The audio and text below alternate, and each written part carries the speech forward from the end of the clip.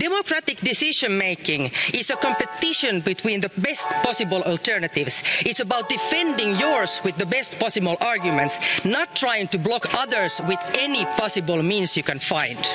Madam President, this process was far from the respect this House deserves, and far from what the climate needs. The climate politics of this House is completely contradictory. On one hand, we pass the climate law where we state all targets must be based on science and align with the Paris Agreement. And yet today we are voting on a proposal which is not according to science. And Mr. Canfin, we are not in line with 1.5 degrees. This fact does not change however you try to spin it. And that's not my opinion, that is science. The climate crisis is not something far in the future. It is happening as we speak.